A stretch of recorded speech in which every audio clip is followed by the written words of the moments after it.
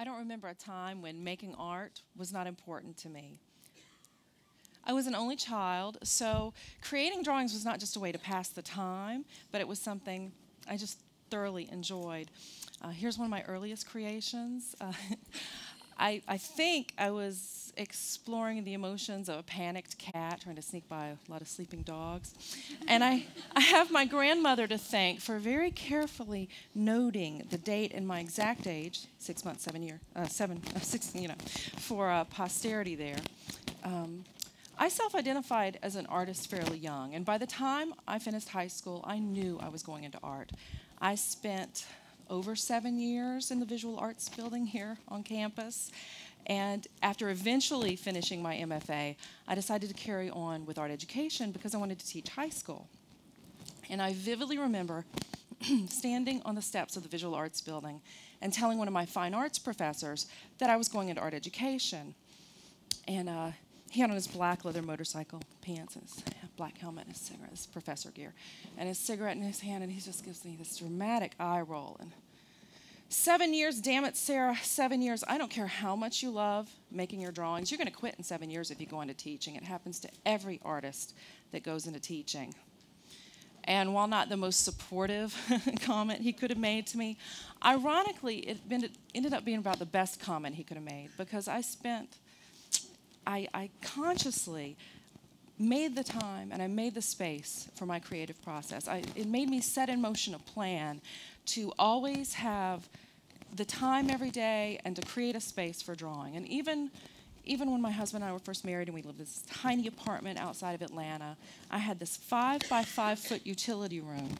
I could fit my drawing board, my pencils, my radio, and that's it. That's all I needed to go in and out every day in the studio.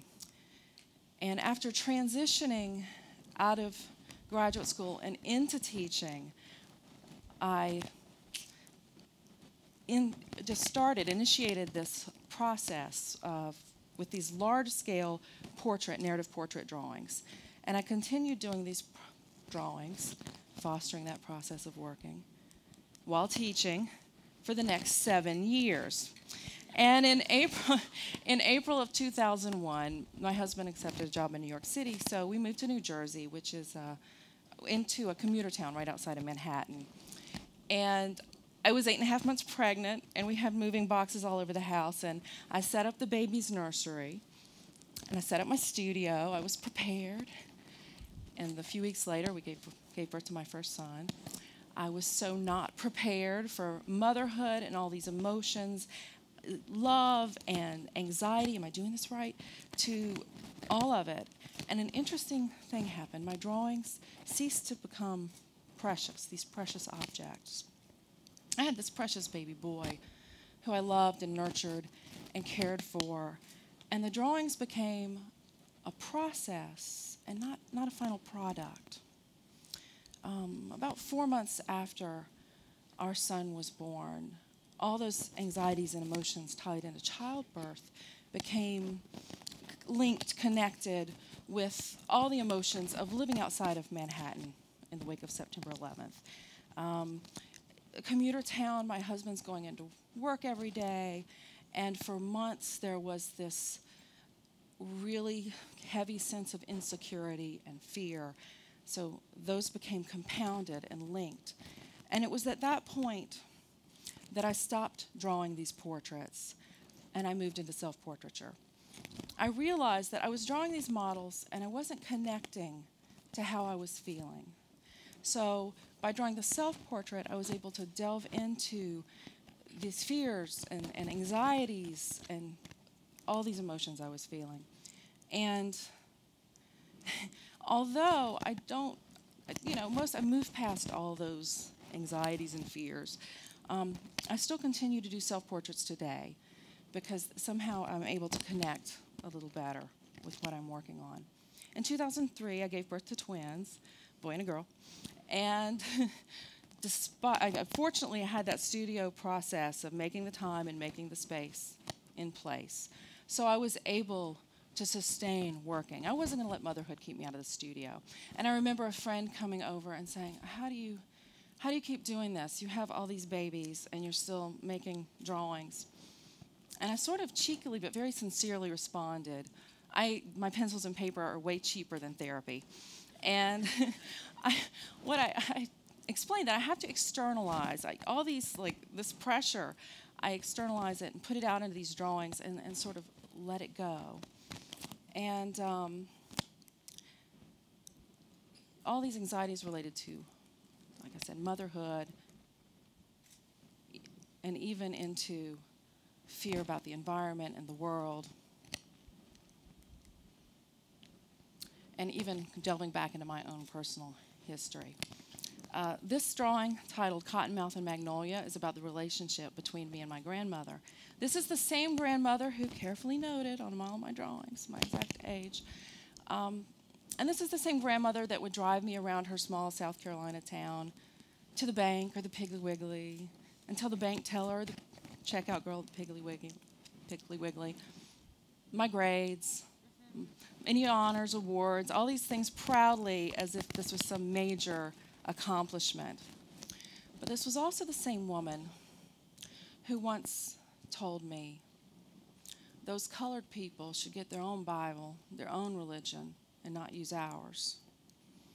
And even as a small child, I had trouble reconciling this kind of racist talk and ideology with this woman who I loved and cared for so deeply. She died in 2008, and I started this drawing shortly after her death to work through some of this. And the magnolias in the drawing billow down in the shape of a heart. And her face is calm. This is a death portrait. And my hands are tied by that serpent, unable to change what cannot be changed, proceeding through that field of thorny cotton. And the interesting thing about working, this personal process of putting pencil onto paper, is so much goes through my mind while I'm working.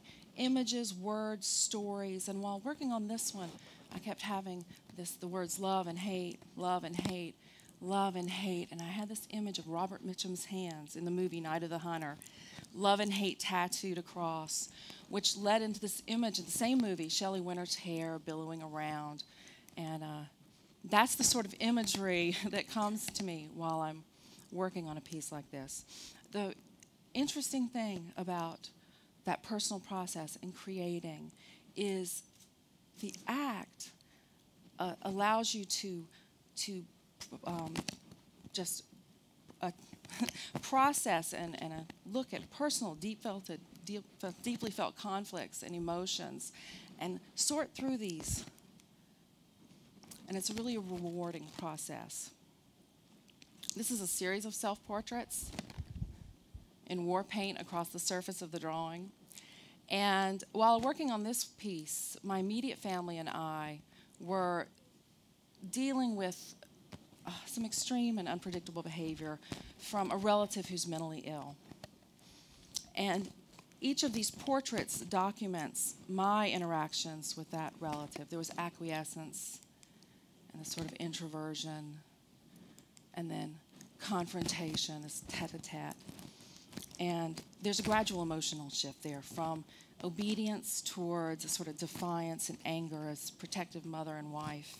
And these drawings are stitched into a larger drawing with a cottage, this idealized, romantic, unattainable, illusory sense of home. And throughout that are these animals, beaded, nightmarish animals that flow and flutter in and out, animating that sense of anxiety.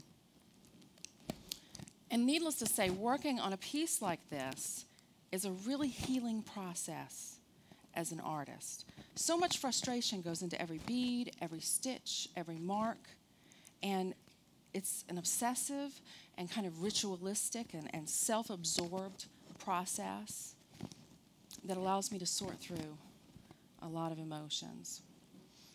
We have a studio tour in my town in New Jersey every year, and this woman comes. She's come every year to my studio, and several years ago she pulls me aside. She's like, "Sarah, you know I love your drawings. I come here every year, but I have to tell you, I could never live with or own one of these things. It's too intense. I had a very, emotionally traumatic childhood, and they take me there. But I have to come every year. She's very apologetic. And while I'm not the most lucrative patron, what was interesting was it was one of the most affirming conversations I'd ever had with a viewer, because it made me realize that by delving into this emotional terrain, I was able to create this thing, this object, that she found also emotionally affecting. But I don't think about the viewer while I'm in the studio. For me, it's that personal process of making this thing. It's fortuitous if the viewer can come along for the ride, but for the most part, it's that process. And I have to trust and hope that this thing, this object I make, is something that the viewer will find affecting. And that the viewer will connect to. Because when we connect to a work of art, that art can heal. Art opens us up to emotions that we would not choose to confront. It can challenge, it can reinforce, it can identify and label, and reassemble emotions in a way that can help us better live with our internal selves. And with that said, art doesn't have to be challenging or confront. No, of course not. It can just be something beautiful that sits on the wall and speaks to us with calmness and serenity. I firmly believe that anyone with the innate desire to create artwork can do so. Anyone. You don't need a degree. Your artwork doesn't need to be validated by an editor or curator or gallery or critic. What you make doesn't even have to be good or sellable.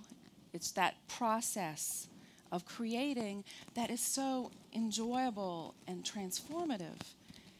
And there are millions of people in the world today whose names will never go down in the art history canon, whose lives are just enriched by that process of making things. So if you thought, I don't want to do this, I want to draw, I want to paint, I want to make music, there's no reason not to do it. Anyone can do it. And it's that process that can be so rewarding for you. It's making the time and making the space for that process to happen. And I can tell you that daily routine and that process has been rewarding for me. It's been therapeutic. And that's a great thing, because my pencils and paper are a lot cheaper than therapy.